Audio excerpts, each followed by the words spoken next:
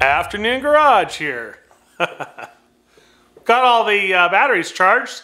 Now we're going to put it together in the pack, get it up in the car, test drive the car, and see if I was successful. Well, before we go put that battery back in the car, I wanted to share something with you. We made a chart of battery equivalents. Kind of shows, which modules are the same. So if you have a module that's defective, you can go and get the correct one for it. It shows a polarity. It would be on the MBB side, which I keep calling the BMS here. Now everything's the same with these modules, with the exception of number 3. I kind of told you earlier I was going to try to find out exactly which ones were similar to what. 3 is definitely different. Okay, so here we have module number 1, and this has the minus side towards the BMS. And this is module 3, that one that kind of hangs off the end, and with the minus side towards the BMS. So as far as I know, the only difference is polarity, but now that in looking at these things, they're a little bit different.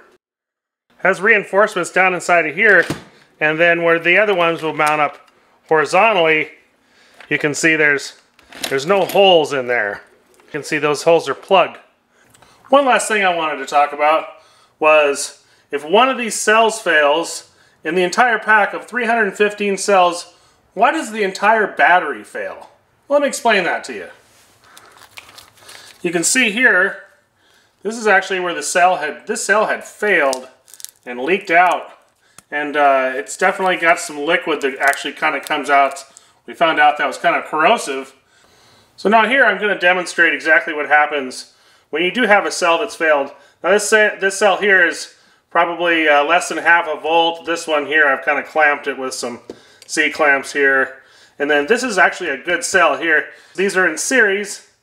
So it's going through this battery and through here. And you can see it's actually passing some current. What happens when you load this thing down? Keep an eye on that meter there.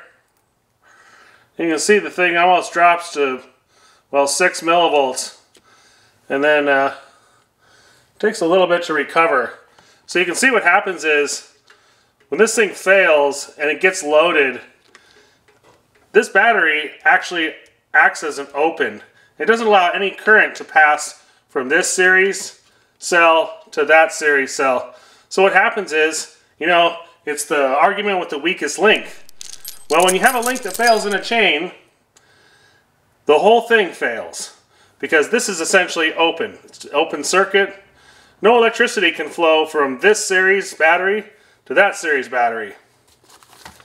And that's why this is such a big problem. So without any further delay, let's get started. Ready to drive this car. Well, I got all the battery modules in here now, and I've torqued down these bolts pretty good. One thing to make sure is there's a lot of stuff to align here. There's this top plate, each individual battery module, cooling plate here, and the last battery module on the bottom, and of course the holes that hold the nuts to hold the whole thing together. So just remember, when putting this thing back together, make sure you wear your gloves here, your leather gloves, so you don't get electrocuted. And another thing to note is I really hope you took a good video of where all these bus connectors were when you took it apart, and if you didn't, here it is for you.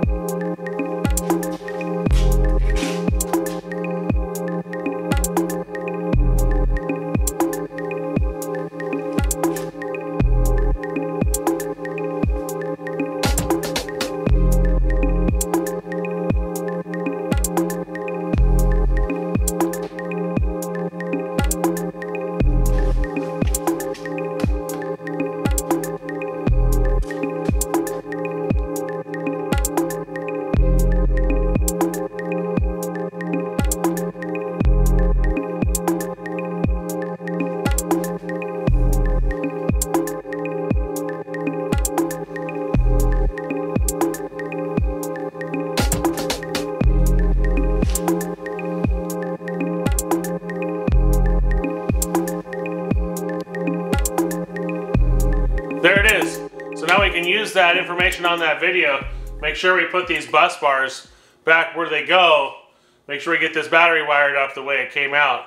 One thing I'm going to do here is I'm going to measure the voltage of each individual module, make sure they really haven't deviated from the 23.3 volts where I tested them.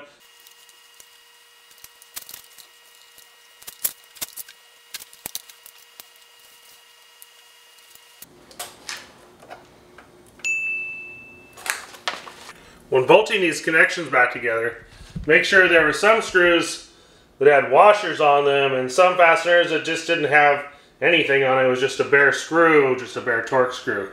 So go back and refer to that video that you made.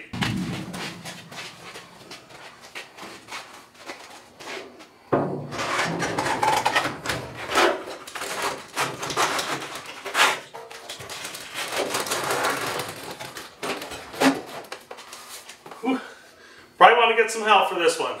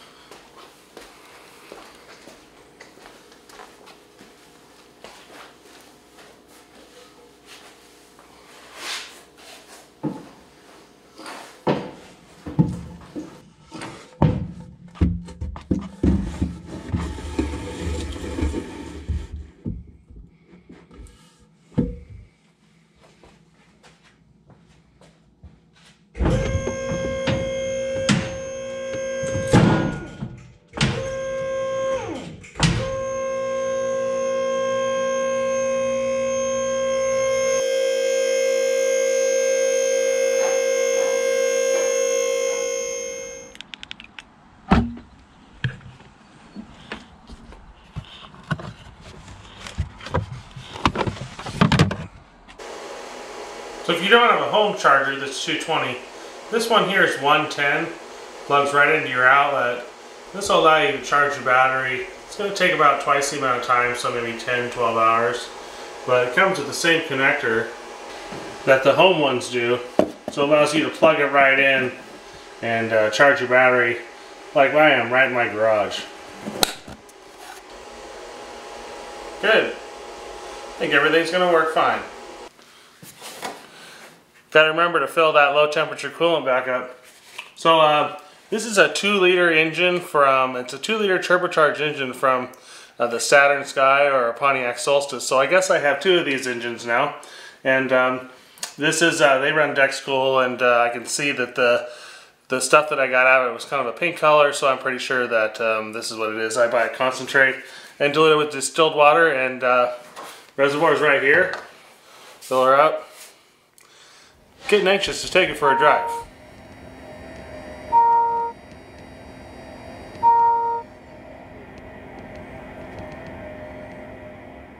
That's pretty good. And running the codes, I get POA7B, which is a general battery control module failure. So I'm going to go and race these codes here. Wait for the check engine light to turn off. There we go, just shut off.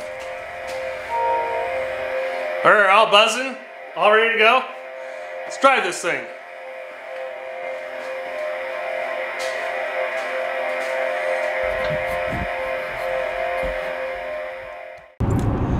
You know, this thing seems to be going on all right.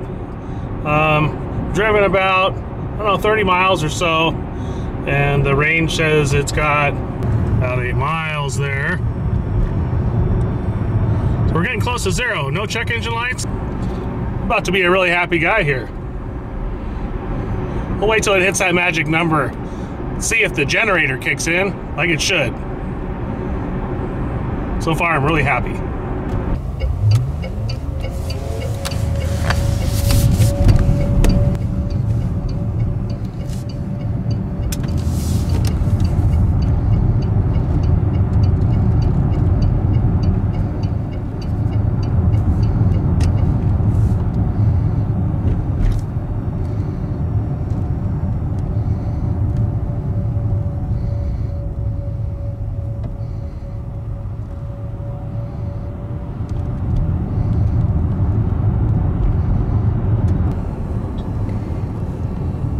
Zero charge, no check engine light.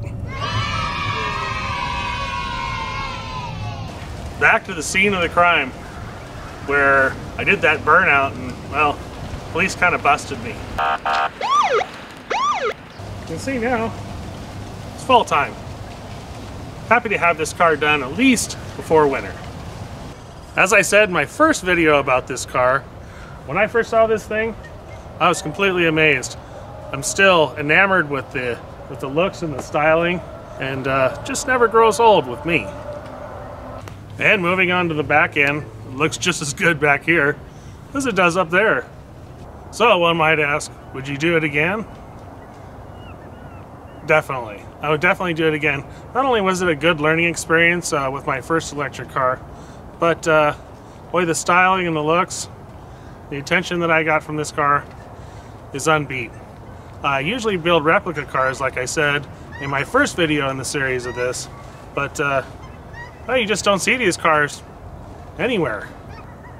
We're working on a few other cars. I'm going to go back to the Solstice, and by request I'm going to do some more work on that car. And I have a few other cars lined up that I'm going to do some pretty major things to.